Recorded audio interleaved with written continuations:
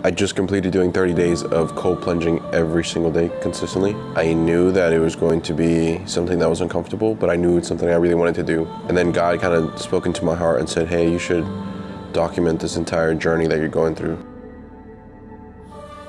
Currently right now I'm in a stage in my life where I want to challenge myself more in all areas of my life. This challenge was a way to spark what I've been wanting to do for years. And that's just bettering myself, like holding myself to a higher standard. And a lot of us rely too much on motivation, but motivation is just a byproduct of all the habits that you've been disciplined at doing. I definitely recommend you guys just challenging yourself and creating environments and experiences for you to challenge yourself. That's all I'm doing. That's all I'm doing, and just documenting this for myself, just to see, be able to look back 5, 15, 20 years later and be like, dang, I remember that part of my life. I need to look back at that. I need to reflect on that.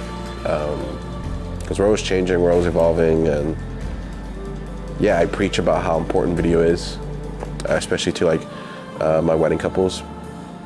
Yet I feel so wrong sometimes when I don't do it for myself and my family.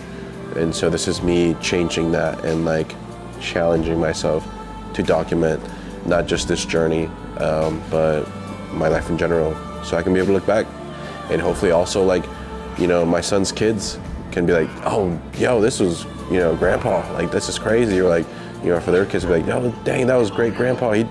Look at this video of him running a marathon, or whatever. Just those memories, man, they're priceless. So anyways, go challenge yourself. And yeah, just wake up and do the things you want to do, whatever that looks like for you.